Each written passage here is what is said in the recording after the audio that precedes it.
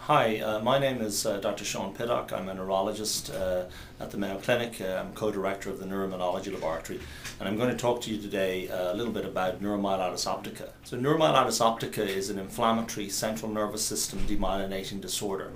It has a predilection for affecting the optic nerves and the spinal cord. When it affects the optic nerves, we call this optic neuritis, and when it affects the spinal cord, we call it transverse myelitis. And patients with neuromyelitis optica tend to get episodes of either optic neuritis or transverse myelitis. When they present with optic neuritis, they'll often present with pain in an eye, with visual blurring or loss of vision in an eye. And when they present with transverse myelitis, the symptoms are generally weakness in the lower extremities, numbness in the lower extremities, or problems with their bowels or bladder function. Sometimes they'll have a sensory level up around the chest. And these are the types of symptoms that patients can present with. There's been dramatic advances made in the field of neuromyelitis optica. For many years, neuromyelitis optica was considered under the umbrella term of multiple sclerosis. But in fact, neuromyelitis optica is a very separate and distinct disease. And this, the ability to make this distinction has been assisted by the identification of the first ever blood test that is specific and sensitive for any form of central nervous system inflammatory demyelinating disease. And that blood test is a blood test called NMO-IgG. NMO-IgG is an antibody that targets a water channel on the astrocytic end feet in the brain. And it is this antibody that has allowed us to distinguish this disease from multiple sclerosis. It's important to distinguish neuromyelitis optica from multiple sclerosis because these disorders are treated differently. Multiple sclerosis is treated with immunomodulatory medications such as glutamate acetate or interferon beta, whereas neuromyelitis optica is generally treated with immunosuppressant drugs such as azathioprine or Cellcept, and these are usually used in combination with steroids. Other drugs that are used for neuromyelitis optica include rituximab.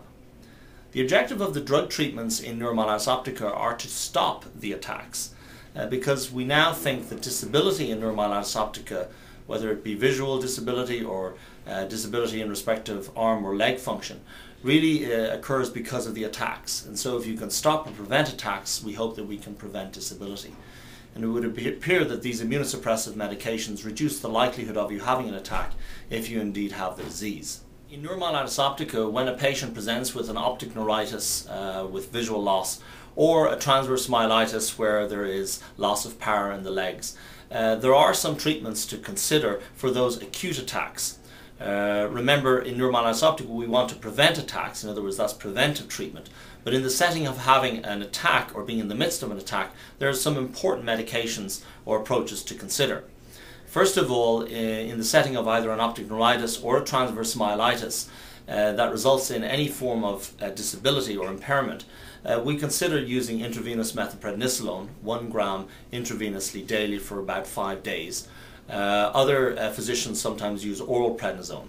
And this tends to increase the rapidity at which one makes a recovery. In other words, you will recover or make recovery quicker. If in the event of there being a poor recovery or not an adequate recovery from the attack in the setting of the steroids, then sometimes we consider giving a plasmapheresis treatment. We also call this PLEX. And in this situation, patients have the antibodies removed from their blood.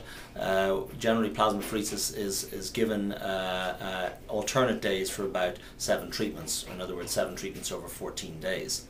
And we know now from work that was done here at the Mayo Clinic that if, for example, you have a severe episode of transverse myelitis with paraplegia or loss of power in your legs, and you don't respond to steroid, you probably have about a 40% chance of having a dramatic improvement with plasmapheresis. So it's important to remember this treatment if you have NMO and have an attack. Up until now, there really hasn't been a good understanding of what are the underlying causes of inflammatory central nervous system demyelinating diseases. Even in multiple sclerosis, we still don't really understand the origins or the etiology of that disease. In neuromyelitis optica, there really has been a significant advance made over recent years. With the initial identification of NMO-IgG, the marker antibody of NMO, at the Mayo Clinic, and the subsequent identification of its target, the water channel, we've really begun to understand this disorder much more.